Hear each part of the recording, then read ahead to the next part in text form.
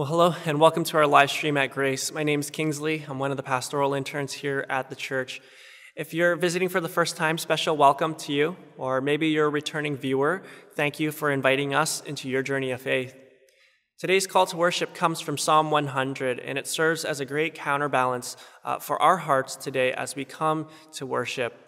A counterbalance, I say, because in this week you might be coming with feelings of frustration or fatigue, uncertainty, anxiety, maybe skepticism or disappointment over things happening in your life in the world around. Whatever it may be, God doesn't want you to dismiss that or tuck that under the rug. No, He wants you to bring that with you to church, and He wants you to come as you are. And so coming as you are and then seeing Him as He is, He wants to help counterbalance some of those emotions that we feel, so that in sorrow we might have joy, in frustration we might have peace. And so as we read today, this is God's invitation to you to come as you are. Where it says leader, I will read, and where it says all, I invite you to read. Psalm 100. Make a joyful noise to the Lord, all the earth. Serve the Lord with gladness. Come into His presence with singing. Know that the Lord, He is God. It is He who made us, and we are His. We are His people, and the sheep of His pasture. Enter His gates with thanksgiving, and His courts with praise. Give thanks to Him. Bless His name. For the Lord is good. His steadfast love endures forever, and His faithfulness to all generations. If you're able to, I invite you to please stand as we sing these songs of worship to God.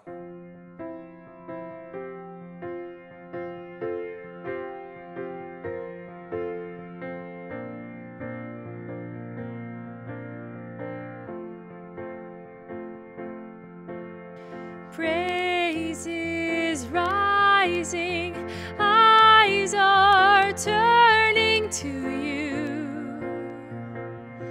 We turn to you. Hope is stirring, hearts are yearning for you. We long for you. 'Cause when we see you, we find strength to face the day.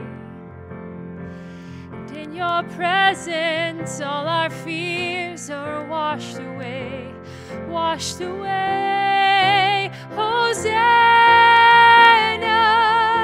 Hosanna. You are the God who saves us, worthy of all our praises. Hosanna, Hosanna,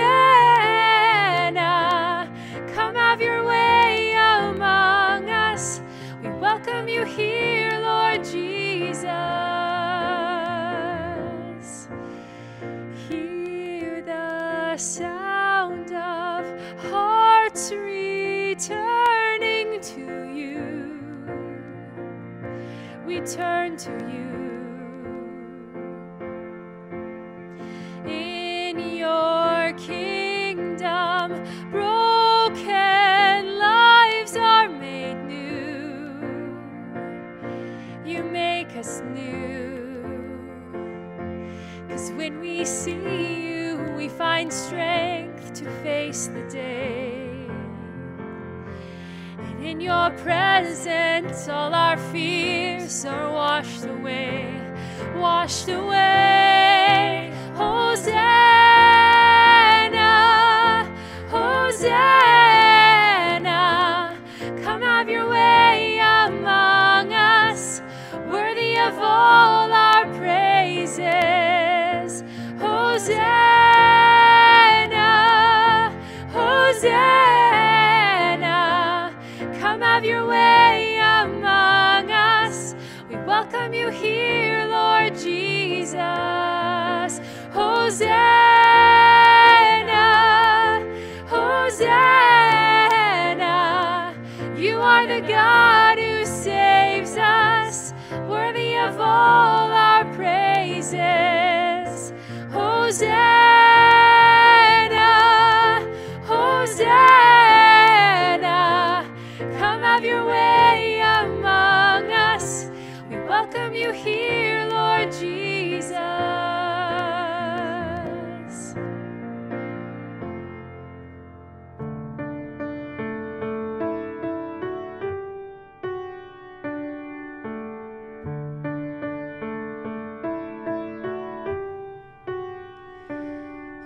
the darkness you were waiting, without hope, without light, till from heaven you came running.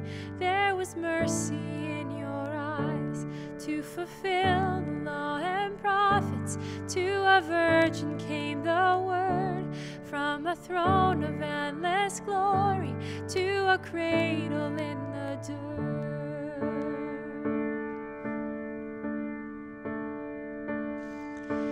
Praise the Father, praise the Son, praise the Spirit, three in one. God of glory, majesty, praise forever to the King of Kings.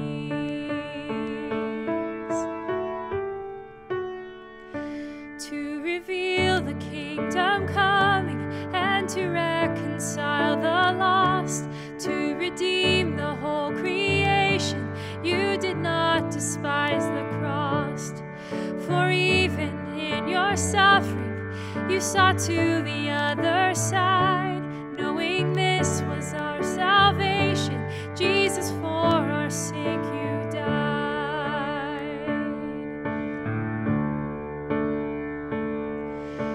Praise the Father, praise the Son, praise the Spirit, three in one. God of glory, majesty, praise forever to the King of Kings.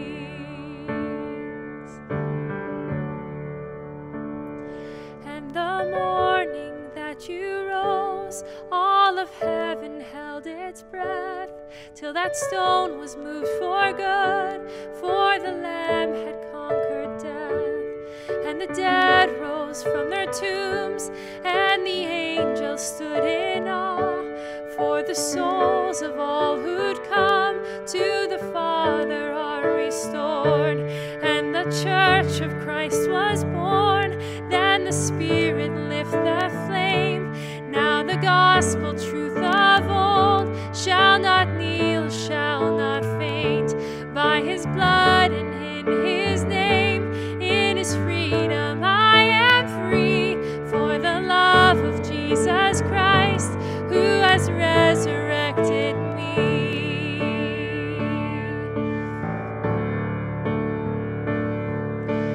Praise the Father, praise the Son, praise the Spirit, three in one. God of glory, majesty, praise forever to the King of Kings. Praise forever to the King of Kings.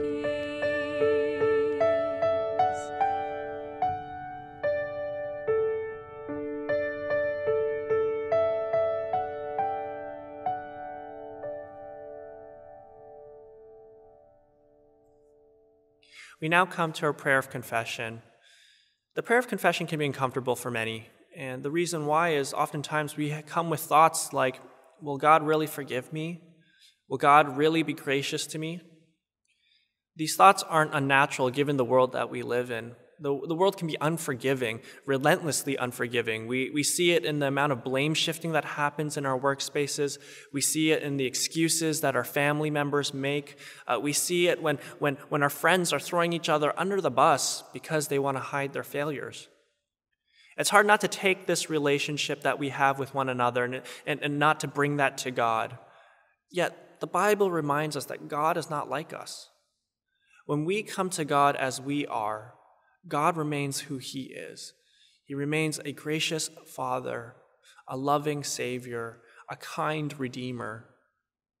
So God says to us, you might live in a heartless world, but with me, you have a haven in this heartless world, a safe haven. And so today, as we come to pray this prayer of confession, I invite you to come as you are and to receive his grace as you confess humbly. Where it says all, I invite you to read. Where it says leader, I will read. Most merciful God, we confess that we have sinned against you in thought, word, and deed, by what we have done and what we have left undone. We have not loved you with our whole hearts. We have not loved our neighbors as ourselves. We are truly sorry, and we humbly repent for the sake of your Son, Jesus Christ. Have mercy on us and forgive us, that we may delight in your will and walk in your ways to the glory of your name. Lord, have mercy and forgive us through Christ. Amen. Amen. Please take a moment to silently and privately confess your sins.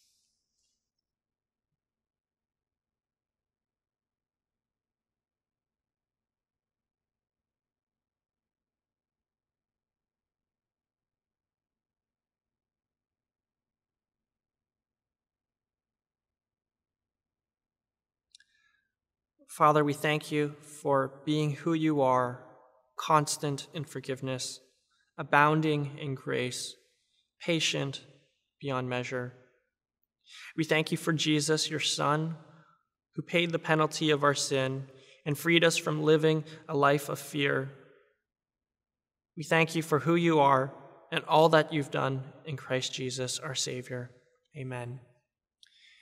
Well, for those of us who have confessed our sins, I want you to hear these words of assurance.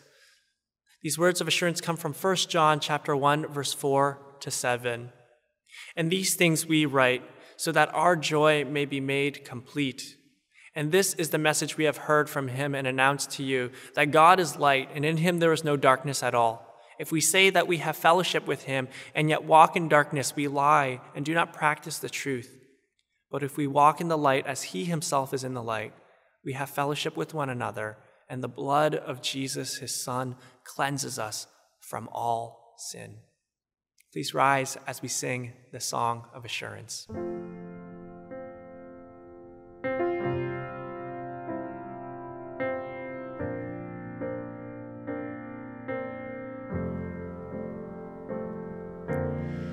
We bow our hearts, we bend our knees. Oh Spirit, come make us humble. We turn our eyes from evil things. Oh Lord, we cast down our idols. Give us clean hands, give us pure hearts. Let us not lift our souls to another. Give us clean hands, give us pure hearts. Let us not lift our souls to another. Oh God, let us be a generation that seeks your face. Oh God of Jacob, oh God, let us be a generation that seeks your face. Oh God of Jacob.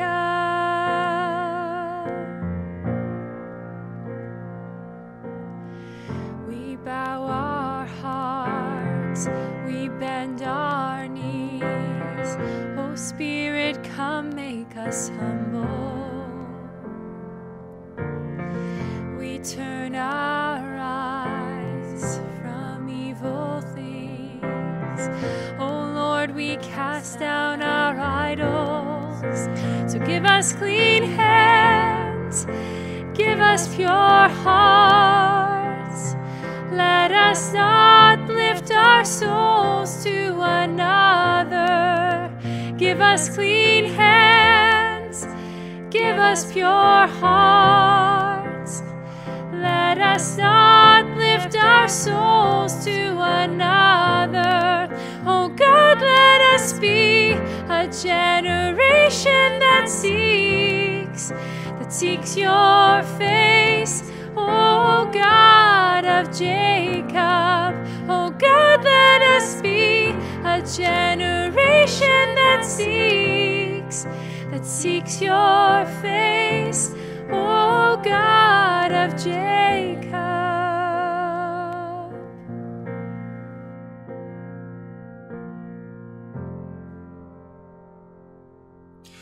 Now we pray for the congregation and the community. To help us in that, we have John. Please join me as we pray for the church and city. Dear Heavenly Father, we thank you for your faithfulness to your creation, to your church, and to us, your children. Thank you for loving us through our weaknesses and sins, and thank you for sending us your Son, Jesus Christ, so that we could know that love and live in the promises of your kingdom. But today we wait, Lord. Today we plead for your peace and order, for restoration for this world. So much seems broken and failing. As Paul writes, the whole creation has been groaning, as in the pains of childbirth, right up to the present time. We pray for our church and city to be safe from COVID. We pray for frontline workers to be safe, for our leaders to make wise decisions concerning health policy. And we thank you for recent trends that show that the spread of the virus is slowing. We pray for the sick, that you would heal them. We pray for the dead, that they would be with you, and that you would comfort their loved ones. There isn't one person whose life hasn't been affected by this, so we pray for everyone, that your Spirit would minister to them in the specific and personal way they need to endure and experience your love.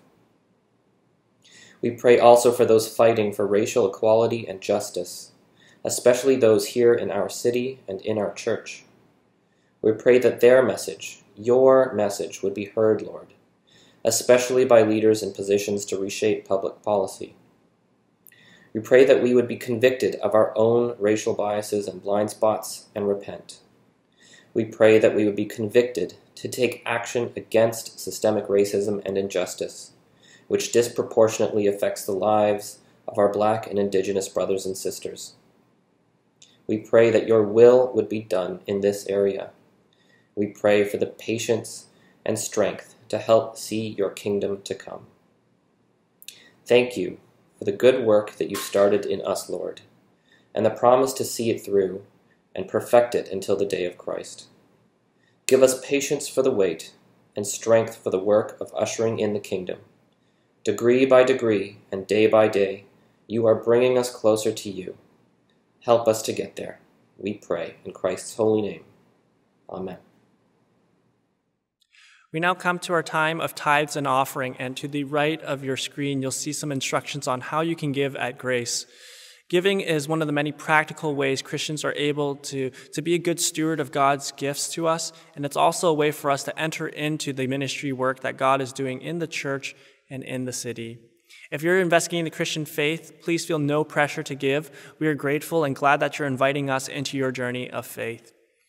At this point, I'd like to transition us to our next segment and section of our service, and that is the reading of God's Word and the teaching of God's Word. We are nearing the end of our series in the Sermon on the Mount, and today we will be considering a text that has some life-changing, spirit-renewing, heart-liberating truths which are meant to satisfy our souls forever. And so as we hear God's Word read to us, and as we hear it taught to us, please listen carefully, lean in as God reveals himself to us today. To help us with the reading of God's Word, we have Pamela. Our reading today is from Matthew chapter 7, verses 7 to 12. Ask and it will be given to you. Seek and you will find. Knock and it will be opened to you. For everyone who asks receives, and the one who seeks finds, and to the one who knocks it will be opened. Or which one of you, if his son asks for bread, will give him a stone? Or if he asks for a fish, will give him a serpent? If you then who are evil know how to give good gifts to your children, how much more will your Father who is in heaven give good things to those who ask him? So whatever you wish that others would do to you, do also to them, for this is the law and the prophets. This is the word of the Lord. Well, good morning. My name is Tarek George, and I'm the Director of Family Discipleship here at Grace Toronto Church. And today I have the tremendous privilege of exploring with you this great passage from Matthew 7, verses 7 to 11. Over the last several weeks, we've been looking at Jesus' Sermon on the Mount and learning from him more and more about what it means to follow him, specifically how we are called to live and what we are called to desire in this present time. And here's why. Because what we seek says something about who we are. In the last few months, as the pandemic has continued, Toronto has recorded internet usage increasing by more than 40% for consumers. We're working from home, taking Zoom calls, and having to do mostly everything business-related and personal online at the moment. We use online tools to stay up to date on our news, to find work, to seek out a partner, to school our kids, to entertain ourselves, to bank, to buy food, to shop. The list goes on. See, the internet has been quickly becoming for some time now the normative way that we human beings seek and search for anything through a click of a button.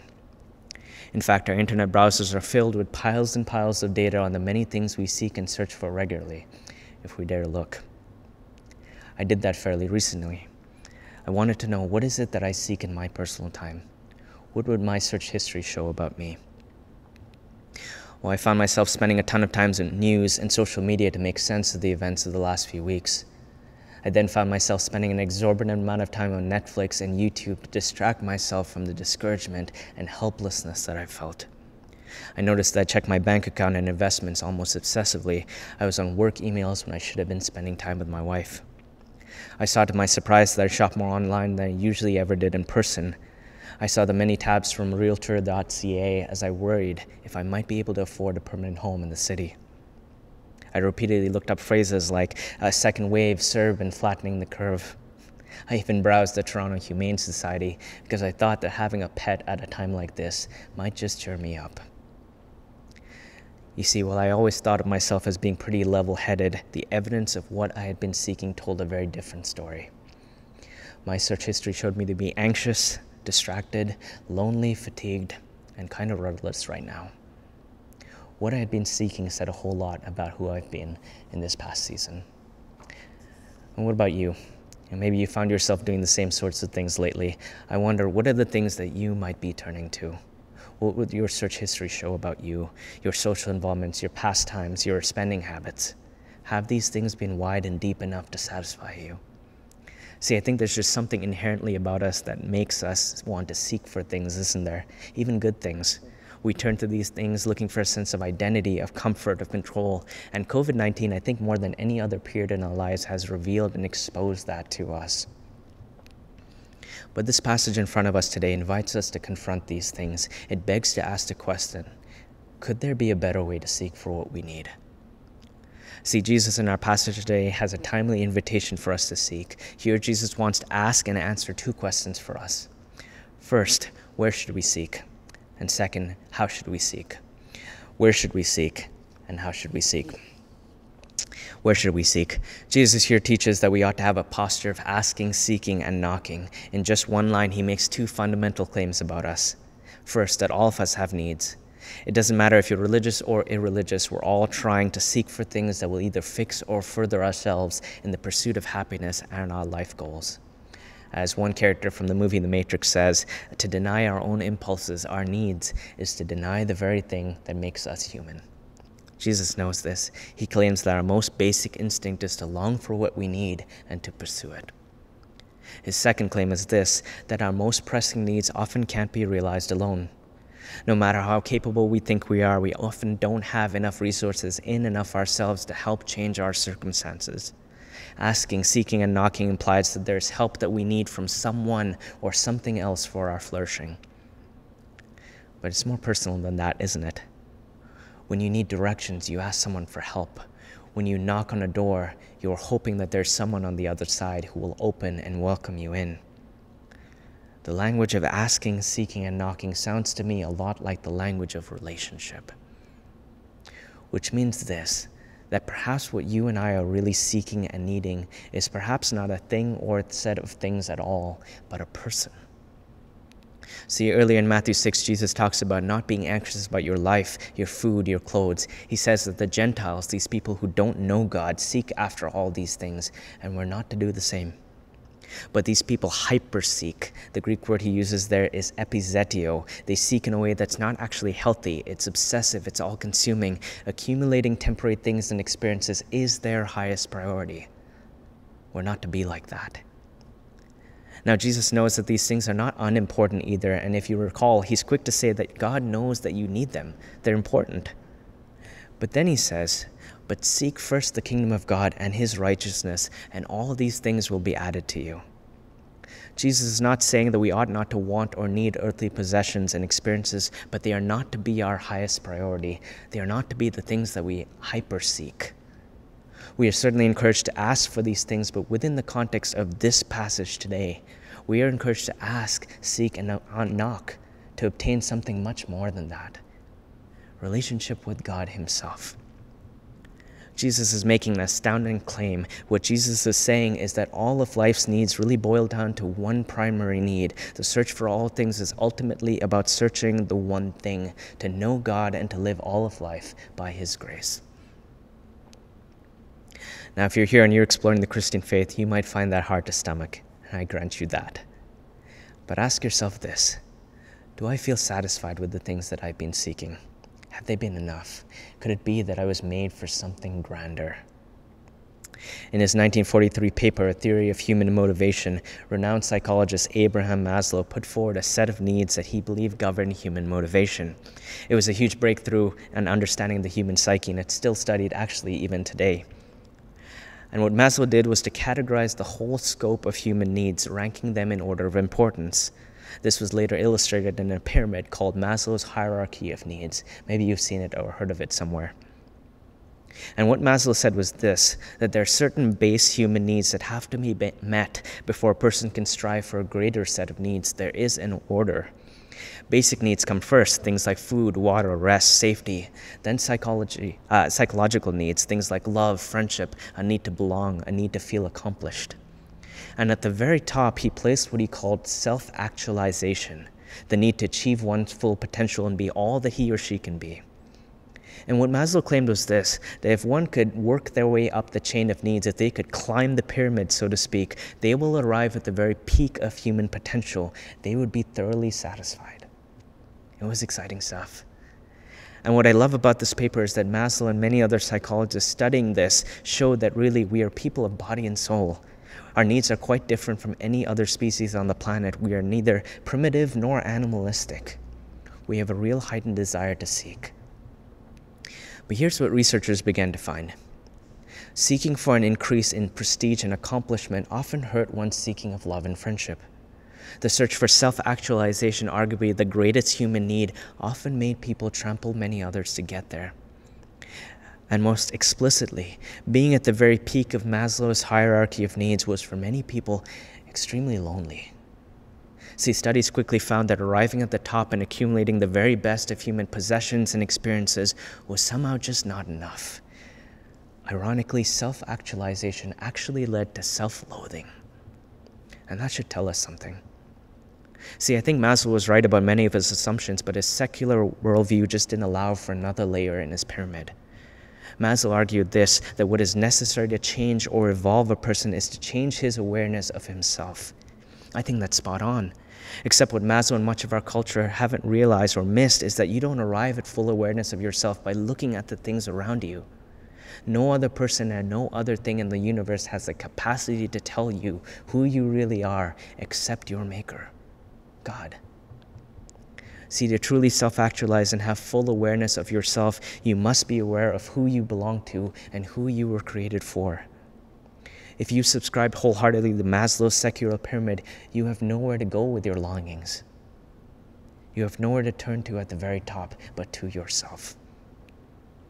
I don't know about you, but I disappoint myself often. I need somewhere better to turn, and even the most secular of scholars seem to think that you do too. See, to have a right view of ourselves, we must have a right view of God, because it is Him who we need most. And conversely, knowing God actually frees you to self-actualize. Knowing God frees you to be more you than you've ever had the capacity or potential to be by your own making, because it frees you to be and become as God made you. And I think this is why Jesus drives us to come to God. He knows we need something better. All throughout the Sermon on the Mount, Jesus has been teaching radical things about sexual ethics, social standing, money, relationships, possessions. These are the pressure points of our culture. These are the places that we're tempted to go with our longings, but they are false gods. And Jesus' teachings here highlight that we often seek our identity, our comfort, our security, our control from these things rather than from God. And as we've been seeing, nothing on earth can grant you these things in the way that we most need, in the way that we most want. Acclaimed writer C.S. Lewis says this. He writes, "If I find in myself desires which nothing in this world can satisfy, the only logical explanation is that I was made for another world." See, he gets this. Where should we seek for our needs? Not from lesser things. There is only one place, and that is from God. How should we seek? Boldly and with confidence. In the second part, Jesus talks to us and tells us how we ought to seek. Jesus here teaches that we ought to come to God asking, seeking, and knocking. He uses 3 verbs in verses 7 to 8 to show something of the intensity and the continual nature of how we ought to pray and seek God. We are to seek boldly and with confidence. These words, ask, seek, and knock, here are in the Greek imperative, which means that Jesus is not just giving us good advice. He's giving us a command. Do this. If you recognize your needs, don't be embarrassed. Don't be tactful. Just say it. Ask. Be shameless. Children do this, don't they? I learned this at an early age when my family would go visit my grandparents. They had a massive bungalow with many, many rooms, and being only 5 years old at the time, it was sometimes difficult for me to find the adults that I was looking for. And so I would do the very best thing I knew how. I would go into the center of the house, into this large living room, and I would yell at the top of my lungs, "Mama! Mama!" No answer, so I would do that a couple more times. When that didn't work, I would begin roaming through the house seeking her whereabouts. It would usually take about 5 to 10 minutes, but I would usually arrive at the same place each time. The light under the door in the bathroom would always tell me exactly where she was, and then I would knock. And like the dutiful, exasperated parent, she would yell back, "I'm in the bathroom, Tarek. What is it now?" I don't know what it is about the bathroom, but kids just seem to know intuitively that this is the time to go bother mommy. Well, it became a regular rhythm during the holidays to play this game, ask, seek, and knock. Sometimes I would need permission for something. Other times I needed her help. And still other times I had something that I was just so excited to show her. Whatever it was, it just couldn't wait. Now imagine a God who actually longs for us to come like that, to disturb him at any time, to disturb him boldly. This is what Jesus is teaching and is found in no other belief system. God is not aloof, he's not busy, and he never grows tired of hearing from us. His greatest delight is when his children need him and want him. And we do have needs. Have you ever found that the times when you are most needy are also seem to be the times when you are most bold? I find of myself that I tend to ask and seek God with a different kind of urgency when I'm hungry for something as opposed to when I'm well fed. Neediness drives us, and God knows that. Jesus says here that asking, seeking after God should be our first priority, yet too often it's our last resort, isn't it? We either try to do everything on our own and then ask God to bless it, or something goes terribly, horribly wrong and we have to ask God to fix it. This is me often, and I'm not alone. A recent Pew study found that even among secular people, 1 in 4 people pray when a personal crisis or tragedy affects them. The study was actually published before COVID-19, but even conservative estimates say that this number has only increased. It sounds to me that for most people, however they may identify, whether religious or not, people are driven by a neediness to seek and ask and obtain God. And Jesus here invites us to consider our neediness, not just in crisis, but in all of life, and to ask boldly. What do you want right now? What are you needing from God? Ask him boldly. Ask him shamelessly. How should you seek? Seek boldly. But Jesus also tells us here to seek with confidence, because you can seek something boldly as you want, but if you have no confidence in the one that you go to, your bravado will not carry you anywhere. And so in verses 8, Jesus tells us that we can be confident. We will receive, we will find, it will be open to us. Why? Because in verses 9 to 11, Jesus tells us who we can have confidence in. Jesus builds on his previous argument and says, which one of you, if his son asks him for bread, will give him a stone? Or if he asks him for a fish, will give him a serpent? Parents among you, would you do this to your kids? Would you listen to your kids asking for something they want or need and instead give them something useless or harmful? You would not. Jesus says, if you then who are evil know how to give good gifts to your children, how much more will your Father in heaven give good gifts and things to those who ask him? Now, I recognize that not everyone here may have had a good relationship with their parents or their father. And because of that, you may have a really difficult time thinking of God in this way. But here's the important point. Whether your dad was an exemplary parent or he really messed up as a father, compared to God, both examples are utterly pale and appear even evil in contrast to the kind of father that God is. God is not only a better father than we can even comprehend, he is also more attentive, more discerning, and more generous. He's attentive. Jesus says that God hears the requests of his children better than a human father would. He's already stated in Matthew 6 that your heavenly Father knows what you need, and yet being all-knowing, your heavenly Father still wants to hear the voice of his children. When you give someone a gift, are you not attentive to what that person loves or enjoys? Of course you are. You listen intently to what excites them. You learn more about their needs and wants. And when you finally give that gift, you love seeing the expression on that person's face.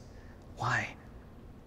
Because it confirms to you that they received the very thing that you knew they wanted, and it confirms to them that you actually listened. You see, it's not really about the gift, is it? Your generosity is meant to signal something more, that you heard them, that you know them, and you remembered them in the most intimate way possible. So it is with your Father in heaven. He doesn't just give gifts thoughtlessly. He wants you to ask so that he can prove his listening love to you. He's that kind of a father. He is discerning also. He gives good things, but not all and not everything, because he knows what is good for us. Let me tell you, I've met people all my life who've received everything they ever asked for from their fathers, and it did them no good. They developed a purely transactional relationship with their parents, and they grew to actually resent them for it. Gifts became cheap and disconnected from love. You don't want that kind of a father. See, God is not a materialistic father, but neither does he withhold good. He's discerning. Bread and fish here in our passage are a very basic diet in the ancient world. This is not a lot to ask for. If a human father can provide at least that, then surely your heavenly Father can do more. Now, you may not receive the exact thing you asked for, but you will certainly not receive something useless like a stone or something harmful like a serpent. God's not like that. He's not cruel. God knows exactly what you need. I think there have been several times in my life when the thing that I was asking for wouldn't have been God's best for me. Only gentle hindsight showed me that. I can also think of several times in my life when God has given me things that I didn't even have the sense to ask for because he knew I needed them. He was both attentive, but more than that, he was discerning. God knows what is best for his kids. Finally, God is generous. Our Father is generous. Jesus says that he provides much more than a human father ever could. Notice that Jesus doesn't specify what things God will give, but only that they are much more excellent than what is being asked. And here's the point. The Bible describes God to be more amazing, more beautiful, and more satisfying than anything you and I could ever conceive of. Heaven with all its perfection and all its treasure would be worthless and disappointing if God were not there. He is that worthy. Now, you can call someone a narcissist if they think they're at the center of everything, but you would be right to do so. But if everything in the world actually revolves around God, and if he is truly the greatest good that can be attained, then we neglect him at our own peril. In fact, if God is really who he says he is, it may just be narcissistic to reject him and go your own way. Here's the point Jesus is making. If God is really the epitome of good and he desires to give the very best of things, then for God to give you anything less than himself would be wrong. He would not be a good father. He would either be unloving or he would be less than he claims to be, and God is not like that. And the disciples, hearing the words of Jesus and wanting to know this fatherly God, ask him, Lord, show us the Father. Show us the Father. And Jesus replies to them, he who has seen me has seen the Father. Believe me that I am in the Father and the Father is in me. See, these men who followed Jesus acknowledged that they were seeking after God. What they didn't understand was that in Jesus, God came seeking after them. And he came to seek you too. See, through Jesus, God was about to give himself to all people in the most generous but heartbreaking way. 20 chapters from our passage, Jesus will allow himself to be humiliated, beaten, bloodied, and hung on a Roman cross. And at the cross, Jesus will take upon himself all our sin, all the things that have alienated us from our Heavenly Father, and he will make a way for us to know God in this kind of way and to be adopted into his family. You see, Jesus came from the Father in heaven as the most precious gift that God could provide. We thought we needed material things, but God knew we needed something more. Jesus says rhetorically, which one of you, if his son asks him for bread, will give him a stone? Men and women, this is the very definitive statement that God is good, that when you cried out for bread, God replied, take and eat. This is my body broken for you. Do you realize how astounding it is that God should do that? If you ever doubt God's goodness or his fatherly love, you need only look to the cross. And the disciple John, wrestling with this great mystery, writes, see what kind of love the Father has given us, that we should be called children of God. We have a generous God who longs to be known as your Father. This is the hope that the Christian has, and it is a tremendous hope. This is the very ground on which we can seek God with boldness and confidence. Would you do that? Would you do that today? What can we say in terms of application as we read this? 2 things. Seek after God and seek more fully. Seek after God. It's important to say here that to be a child of God is a special privilege. There is a general way in which all people belong to God as a creator, and a more specific way here that only some people will accept him as a father. In John chapter 1, verse 12, John writes, but to all who did receive him, Jesus, who believed in his name, he gave the right to become children of God. Jesus even says of himself, I am the way, the truth, and the life. No one comes to the Father except through me. If you want to know God as your Father, if you're tired of seeking things that disappoint you, can I invite you to come to Jesus? The source of all good things. He's that good. You cannot know the fatherly love of God or be part of his family without knowing Jesus Christ. Without him, you have only a hope that what you long for might be heard. With him, you have every assurance and confidence that he is listening, because his Spirit makes you his child. Second, seek more fully. All of us, whether Christian or not, do at some level hold a distorted view of God. In Genesis 1, God made the world good and placed human beings at the center of it in a garden.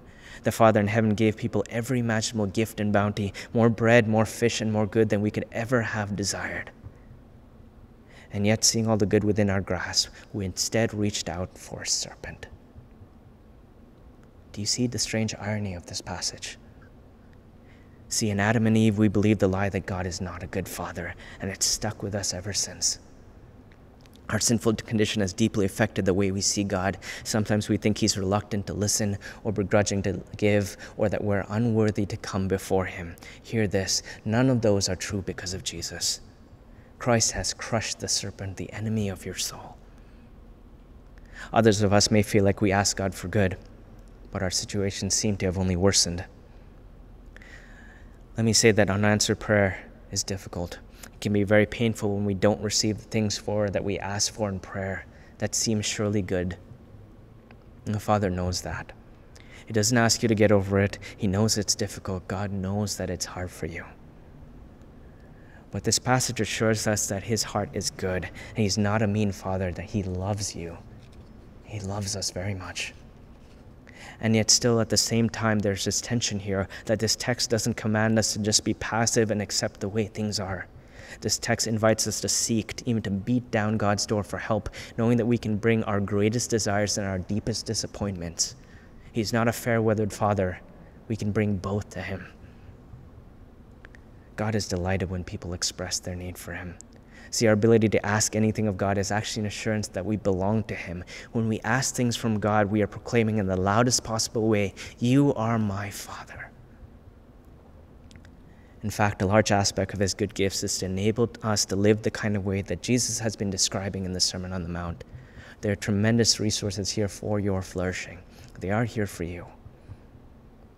That God wants to hear from you means that you are not just another cog in the machinery of the universe. You are deeply known. You are known to him like a child.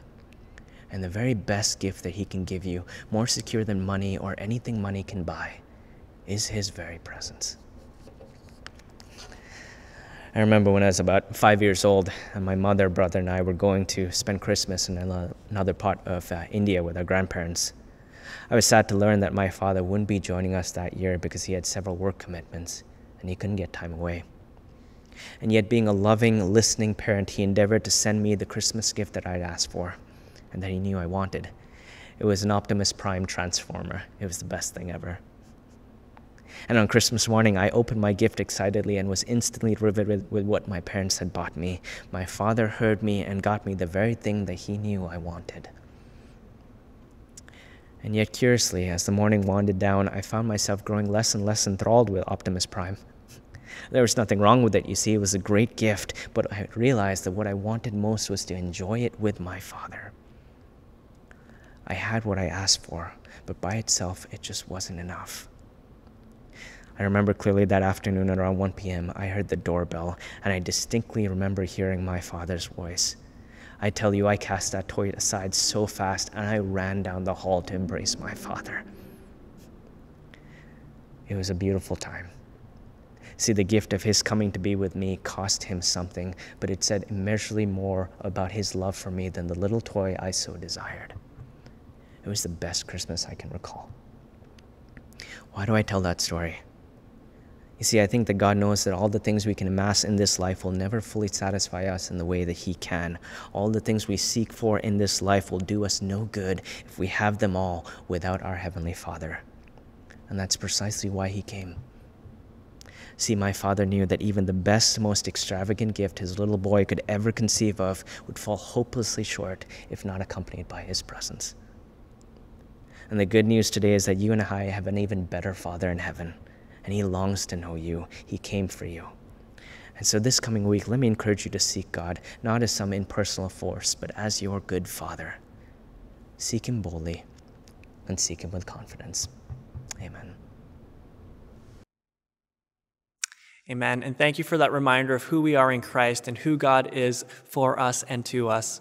Our reflective reading today is a summary of all that we have heard, taken from 1 Peter chapter 1, verse 3 to 4, where it says leader, I will read, and where it says all, I invite you to read. Together now. Blessed be the God and Father of our Lord Jesus Christ. According to his great mercy, he has caused us to be born again to a living hope through the resurrection of Jesus Christ from the dead, to an inheritance that is imperishable, undefiled, and unfading, kept in heaven for us. Thanks be to God. Please join as we sing the song of reflection.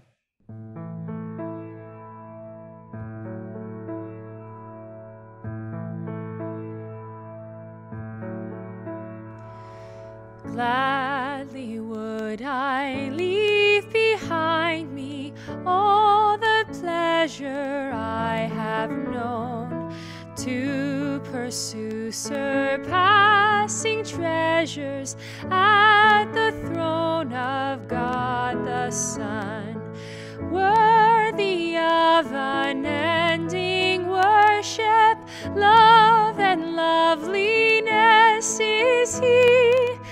By his precious death were millions from the jaws of death set free. Gladly would I give to Jesus all affection, everything, for the washing of his mercy makes my ransomed heart to sing. Holy, holy is the chorus rising up from those who see Christ exalted, bright and burning from the power and purity. Where else can I go? Jesus, you're the one that I was made to know. What else else can I do? Jesus, you're my all, I gladly run to you.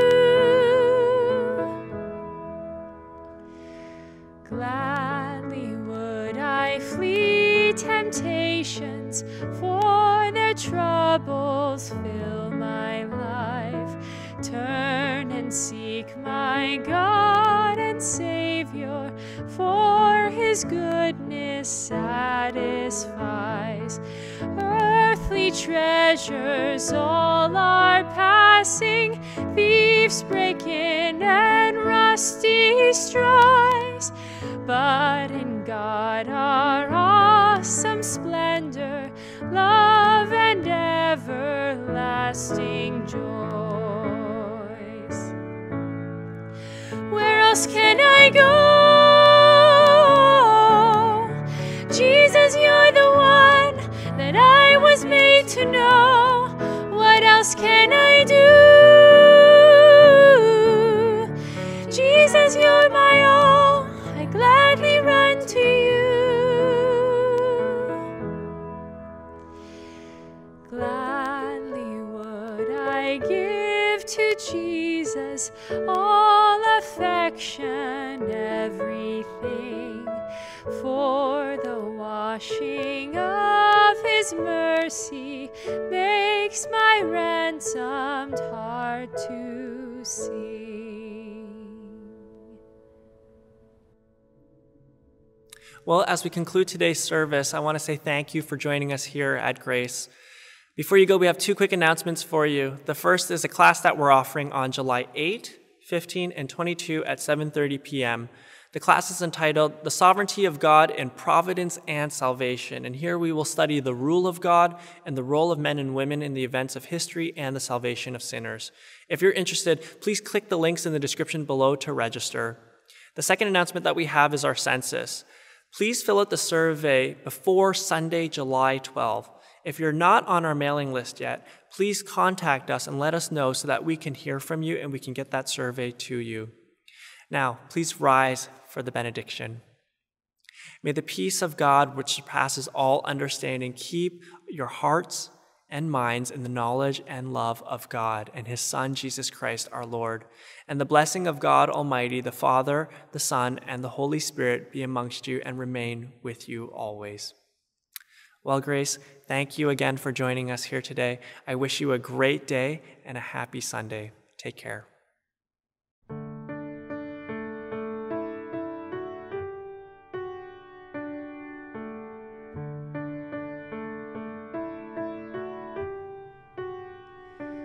In the darkness you were waiting, without hope, without light, till from heaven you came running.